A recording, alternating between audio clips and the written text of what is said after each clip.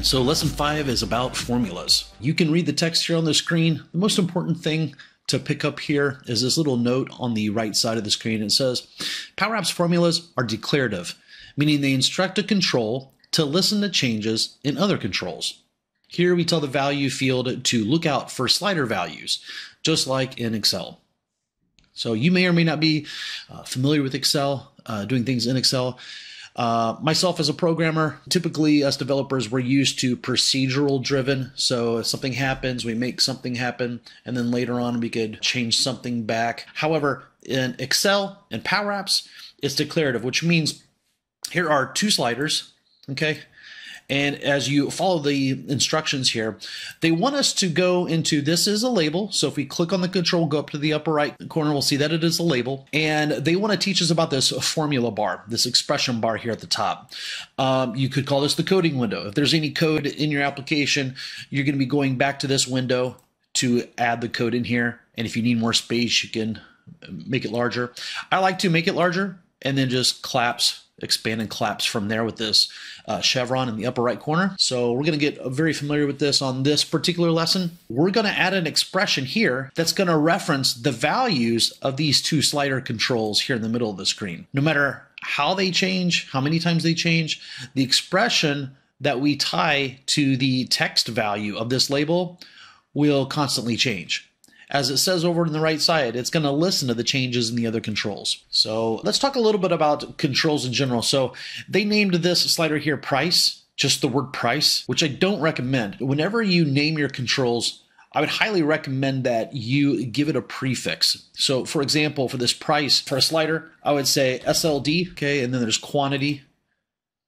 I recommend just clicking on the name, and then you can go in here and SLD slider. For labels, I wouldn't call it total, I would call it LBL. LBL would be short for label. And when you do that, it's obvious when you create some code or an expression up here in the expression bar, that when you're looking for a slider, so we click on this, we can either go find text in this drop down or just click on the word text over here. That's what I typically do. I think it's the fastest. So here's the expression. Right now it just has a literal 0 value there, okay, for the text. So if you want to reference a slider in your application somewhere and get the value of it, all you have to do now, since we've named our controls, our slider controls, the SLD, we'll see a list of all of our sliders here. Isn't that neat? So that's what I recommend doing. So the first one is price. The very first item is the one that I want. So I'm going to hit tab and it's going to type that in there for me. And they want us to take the price, but in order to get at the value of the control. So right now we just typed in, we have the name of the control in the expression bar, but we're not referencing the value yet. So we have to do dot, and you'll see all the properties when you hit dot, and then IntelliSense here listed below. Value is what we're trying to get at. If you look in the right pane here, it's telling us price.value multiplied by quantity.value. So we need the value is the one we're looking for. So I'm gonna hit tab. We're gonna use the star or the asterisk or the multiplication operator. And now we'll reference the quantity slider. So SLD, I didn't type that right, SLD. Quantity. Now you notice quantity isn't the first one, it's the one that we want, but it almost looks like it's selected probably because my cursor's over it. Instead of hitting tab will always give you the first one, but if you select the one that you want, you just hit enter and it should give you that. Typically it does. SLD. If you were to use the down arrow and hit enter, there you go.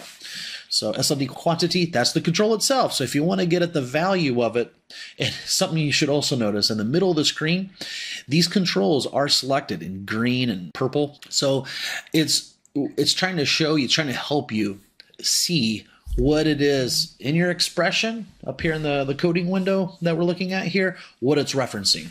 Okay, so you notice SLD price is highlighted in green, and the SLD quantity is highlighted in pink or purple. So it's sort of a helpful thing within PowerApps. So I'm going to reference the value property. Now different controls have different properties. So if I'm trying to get at the text in a label or a text box, it wouldn't be value, it would be like dot text. Okay, but sliders have dot values, check boxes, toggle buttons, they have values. So the more that you work with all the different types of controls, you'll get to learn what are the main properties you want to get at. Because value is what we're trying to get at, is the topmost value. I'm going to hit tab. There we go. Now look at that. So we got 500. And we just don't want to click on next now. Let's play around with this. So you notice as it changes, it's going to automatically update this label. Did you know this is a part of a 20-part series which goes over all the basics of Power Apps? And if you liked this video, chances are you'll want to check out the other parts as well. Feeling overwhelmed with Power Apps? Do you feel there's just so much to learn and you don't know where to start? Lucky for you, Darren has the solution. Discover how you can condense 6 months of Power App struggles in just 90 minutes. Click on the link below to learn more about Darren's Power Apps Deep Dive Masterclass.